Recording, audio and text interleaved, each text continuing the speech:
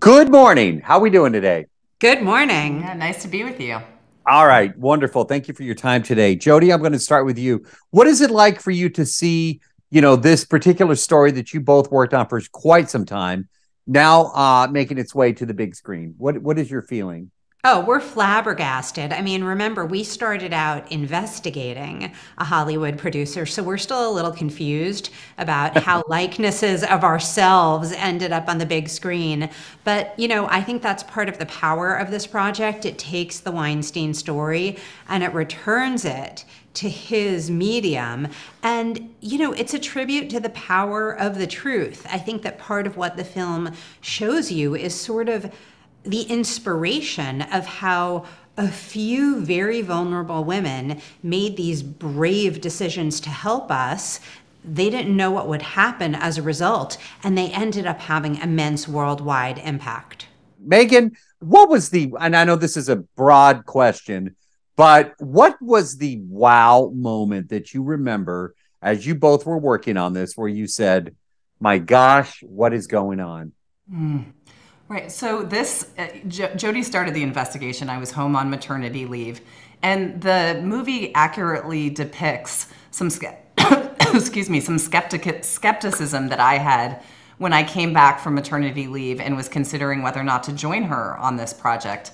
She had started to hear some hush stories of some of these famous actresses, but it wasn't clear what the scope of this powerful producer's behavior was, how far it stretched, exactly to what extent he had done damage to these women. And so there was a moment when, after I decided to join her on the story, in the reporting, where I drove out to the home of a woman who had worked for Weinstein in her early 20s, right out of college.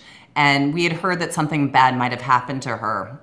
And I had been trying to track her down. She wasn't responding. So I went to the home of a family member with a note I was going to deliver explaining who we were and what we were doing. And when the door opened, it was actually the woman herself. And she said, "I can't believe you found me. I've been waiting for this knock on my door for 25 years.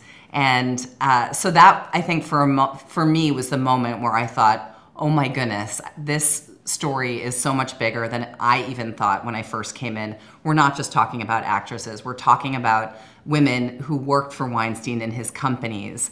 And the fact is that, like so many other women, this particular person had been silenced through a secret settlement. So we were also looking at a trail of payouts that had been made to silence his victims over the years.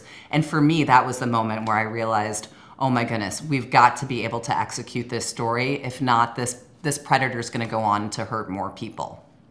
Jodi, what are you most proud of now that it's people are going to see this film? By the way, thanks for everything you both have done. Serious. Needs to be told. The story needs to be told. The film needs to be seen. But what are you most proud of now that it's out there? That's a great question. And it's an interesting, challenging question because really in our world, we're always trying to shine a light, on other people, and we try not to make it about us. I am so grateful and proud for so many things. I'll do a quick lightning round of a few. I'm going to answer collectively because I think I can speak for both of us.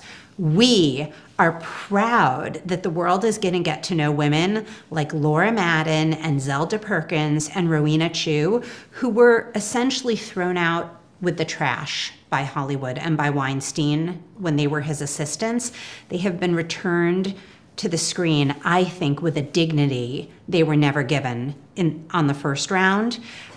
We are incredibly proud that the film and our book are titled She Said, and it's about storytelling from a female perspective and what happens when you really listen to women. We're incredibly proud of the portrayal of journalists. On screen, journalists are often shown as manipulative or doing it for the wrong reason or having insincere motives. And I think this film showcases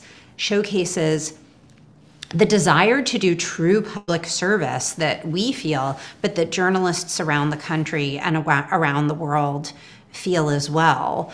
And I guess the last thing I'd say on a more personal note is that I'm so proud that this film showcases our partnership, because it's pretty rare at the movies still to see a film that's about two professional women where the action is not about like their love life and it's not about their children.